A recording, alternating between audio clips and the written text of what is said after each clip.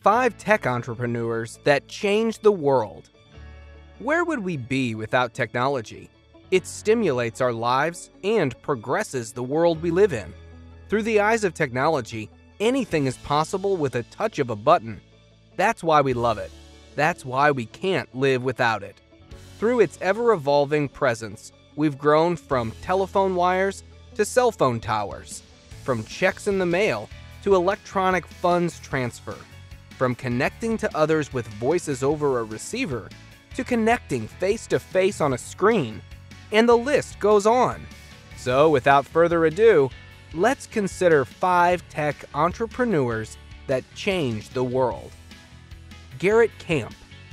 A man who plans with a vision of the button at the forefront of his mind, Garrett Camp envisioned an app that could hail a cab. He let the idea marinate on his mind for a year until he was ready to cook. In 2009, he partnered with Travis Kalanick and founded Uber, at first called Uber Cab. With the Uber app, customers can grab a nice ride from almost anywhere, at almost any time, changing the way we ride indefinitely. But Uber wasn't Garrett's first successful endeavor. He began StumbleUpon in 2002 with 3 friends while still in college. StumbleUpon was such a success, eBay bought it for $75 million in 2007, only to be bought back 2 years later. Garrett Camp has made it his mission to be a leader in revolutionizing the world and is using his expertise to help baby startups reach their full potential. In 2013, he founded Expa, a network of entrepreneurs who back founders through expertise, access, and funding. In March of 2020, in a post on his Medium page, Garrett announced his decision to vacate his position as a board of director at Uber and continue as a marionettist of strategy, as a board observer. Bill Gates. William Henry Gates III, aka Bill Gates, is a modern household name. If you haven't heard of him because of Microsoft, then I'm sure you've heard of his philanthropy. Bill Gates was one of the key players in the personal computer revolution of the 1970s and 1980s, and was at the #1 spot on the Forbes World's Billionaire list in 1995, 1996, 1998, 1999, 2000, 2001, 2002, well, you get the picture. Bill Gates changed the industry of technology. He frowned upon the tradition of computer programming being treated as a pastime. In 1976, he criticized hobbyists for sharing and not paying for technology.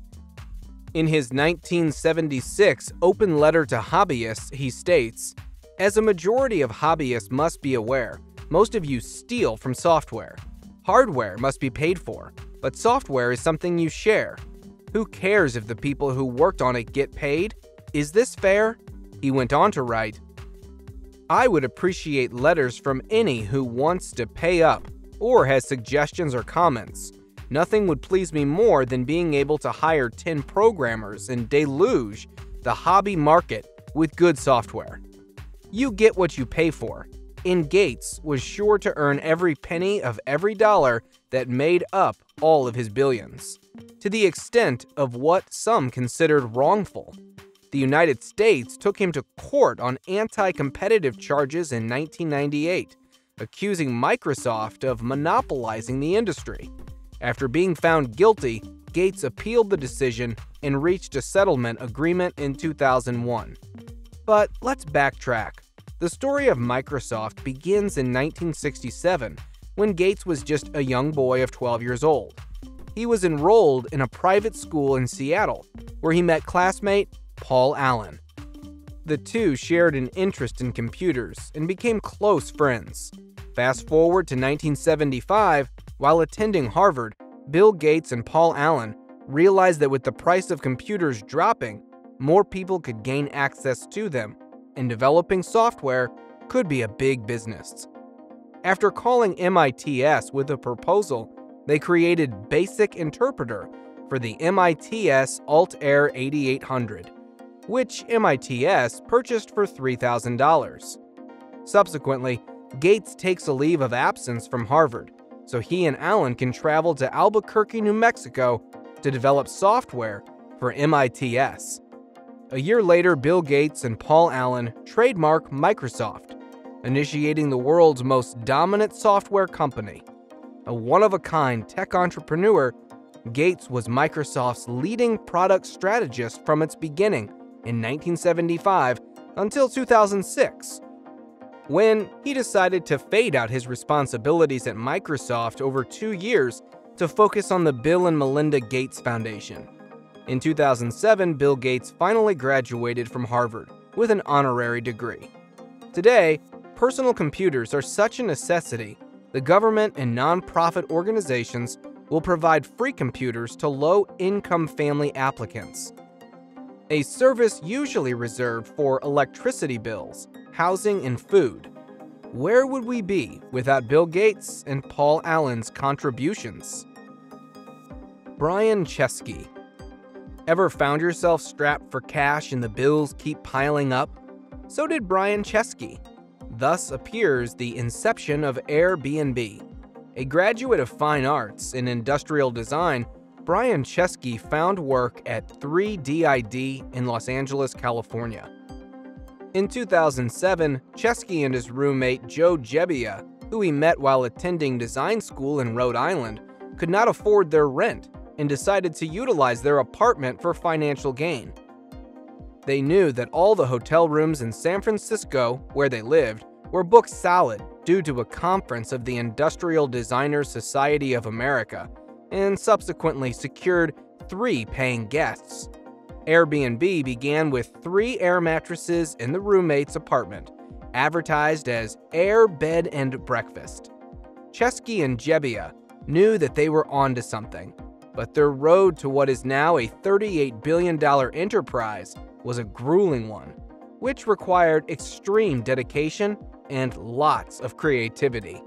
Keeping the motif, Chesky and Gebbia invited another old roommate on board, Nathan Bleacherzek, and the 3 embarked on an adventure that included a roommate search business, an air bed and breakfast launch during Southwest, and eventually another launch at the Denver Democratic National Convention in 2008. This is where the trio got really inventive and made special edition cereal boxes called Obama-O's and Captain McCain's and sold them on the streets. Each box had airbed and breakfast information on them and caught the eye of Paul Graham. Graham invited them to his seed funding program Y Combinator.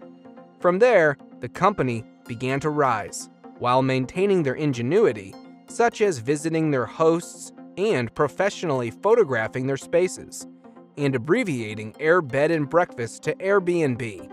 CEO and co-founder Brian Chesky changed the way we receive our guests, sparked a few rallies in the process, and rattled the hotel industry.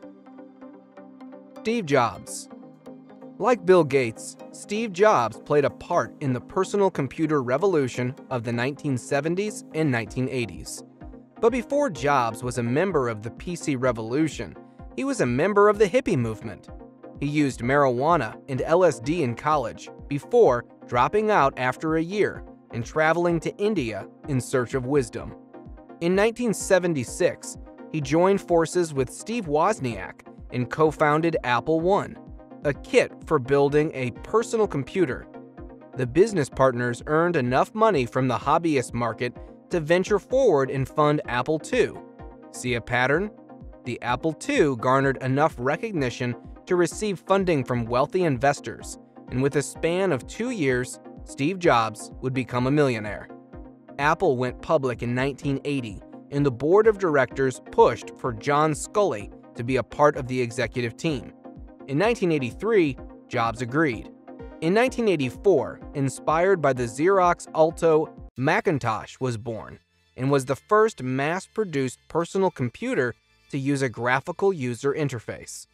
While Apple was becoming a huge success, there was a power struggle behind the scenes, and in 1985, Jobs was removed with Sculley taking his place.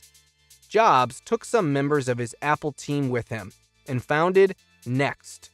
a return to his roots in building computers. He also invested in Pixar, of George Lucas's Lucasfilm, taking controlling stock.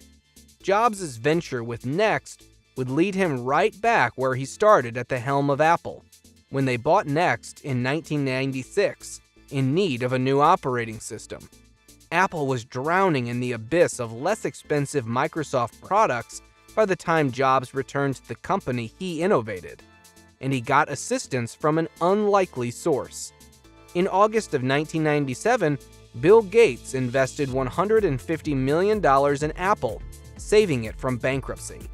Jobs used some of the money for a new and improved advertising campaign, and with the Next operating system, iMac was invented, with iPod, iPad, iPhone, iTunes, iTunes Store, and App Store following suit. In 2003, Jobs was diagnosed with pancreatic cancer. He succumbed to complications from this on October 5, 2011. Steve Jobs was survived by his wife, 4 children, sister, and the legacy of Apple in the homes, pockets, offices, and classrooms of the masses. Larry Page. Born into a tech family, Larry Page hails from the state of Michigan. Following in the footsteps of his parents, he received his bachelor's degree in engineering from the University of Michigan. He attended graduate school at Stanford University, where he met Sergey Brin. Together, the two began a search engine project, based on the format that the most popular site would show up on the list first, and the other sites would follow consecutively. They named it Google, after the name Google, which is the number 1 followed by 100 zeros. After raising $1 million, Page and Brin co-founded Google in 1998. True to its concept, Google was quickly at the top of the list of most popular search engines. Page held positions as CEO of Google, and Brin worked as director of special projects. In 2015, Google's net income was $16.35 billion when Page and Brin announced they had created a parent company called Alphabet to oversee Google and their subsidiaries. They also announced that they would be stepping back from Google to focus on Alphabet, with Larry Page as CEO and Sergey Brin as president. From that time forward, Page and Brin began to distance themselves from daily responsibilities, and in 2019 announced they would be stepping down from Alphabet, but would continue to oversee as the predominant shareholders. Page continues to break new ground and personally funded an enterprise we've only seen in the movies and on the Jetsons called Kitty Hawk. Kitty Hawk is a venture in air taxis. Air taxis are small aircrafts that run on electric motors and make short flights on demand. Larry Page is set to change the world to the things dreams are made of. The gentlemen on this list contributed to the tech industry in their own unique ways, from mobile apps to software, from helping people earn a living in their homes to smartphones, and a research project that helped all future research projects. Though their contributions are diverse, they remain eternal, and they all change the world for the better. Which entrepreneur do you like the best? Let me know in the comments below. And if you're new to this channel, don't forget to hit the subscribe button and also the notification bell, because I have more interesting videos coming up. See you in the next video.